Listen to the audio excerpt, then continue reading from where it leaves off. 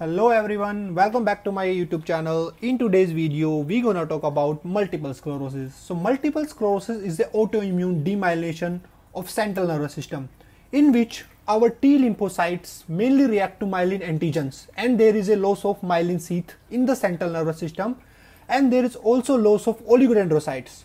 Oligodendrocytes are the cells which are responsible to synthesize myelin in the central nervous system. So this disease mainly affect brain and spinal cord, whereas the peripheral nervous system myelin is synthesized by Schwann cell, so peripheral nervous system is spared in this disease. Epidemiology of multiple sclerosis. Your risk to get multiple sclerosis is related to the distance from equator. So the prevalence is higher in temperate climates further away from the equator, most commonly in northern European ancestry. And the multiple sclerosis affect female more often than man. And the age group when symptoms usually develop is in 20s to 50s. The etiology is not well known, but there is a highly association of HLA DR15 and DQ6. And our T cell release cytokines which damage oligodendrocytes and myelin. And there is also role of B lymphocytes which produce oligoclonal IgG in the CSF. We also use this for testing the oligoclonal bands in the CSF finding, and there is a sunlight and vitamin D association also. So the population who have low vitamin D are at higher risk to get multiple sclerosis. The clinical feature of multiple sclerosis include the dysfunction of optic nerve, brainstem or spinal cord. And the two classical features are vision and weakness. So in vision part, the patient usually present with monoocular optic neuritis. Optic neuritis is a inflammation of optic nerve. Optic nerve is a highly myelinated nerve, so this is a classical target for the immune system. And the patient also present with reduced monoocular visual acuity, central or paracentral scotoma, sometime pain around the eye, papillitis, or may present with intraocular ophthalmoplegia or double vision. And in the weakness, patient present with corticospinal tract demyelination or trigeminal neuralgia. In trigeminal neuralgia, patient usually have sudden facial pain. Some patient also present with numbness, reduced temperature sensation, unsteady gait, or sometimes sensory ataxia. And in the severe cases, patient also present with partial transverse myelitis. And the other clinical features include vertigo, fatigue, pain, especially the chronic back pain or painful leg spasms, bladder dysfunctions like detrusor overactivities or urge incontinence, bowel dysfunction, impotence is also common.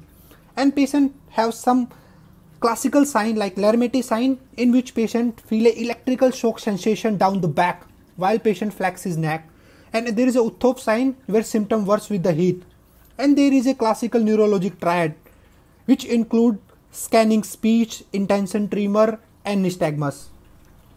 You can divide multiple sclerosis in subtype based on the pattern of the symptoms, and the most common form is relapsing remitting. This accounts for around 80 to 90% cases at the symptom onset. If you look at the graph, this is how relapsing remitting present.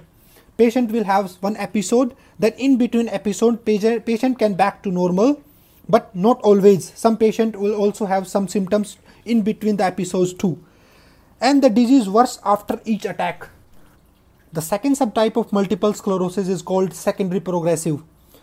In these, patients begin with relapsing remitting, but then they gradually develop worsening course of the disease. Look at the graph again. This is how secondary progressive present. The patient may have similar attack to relapsing remitting in the starting, but then the symptom worse over time. And this is called the secondary progressive. And the final third subtype of multiple sclerosis is primary progressive, in which patients do not begin with the relapsing remitting episodes. They just begin with the steady worsening of the disease. The diagnosis of multiple sclerosis is mainly based on the clinical feature and MRI finding. The first best test is always MRI. MRI will show you oval shaped plaque. We also call them white lesions, and you can differentiate these white lesions on the basis of contrast. The new lesions look like white and the olds look dark.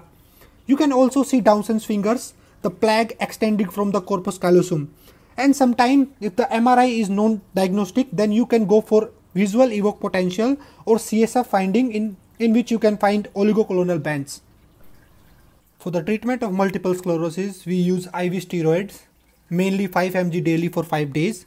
And for the long term, we use disease modifying treatments. The first lines are interferon beta 1b and glatiramer acetate. The second lines are fingolimod, which are licensed in USA and Europe. And the third line is natalizumab. The prognosis of multiple sclerosis mainly depend on the adverse and favorable factors. Some of the adverse and favorable factors are here in this table. The mean survival is 30 years after the onset of diagnosis in 80% of cases. Most deaths are related to advanced chronic disability such as pneumonia and sepsis. That's all for today's video. Thank you so much for watching.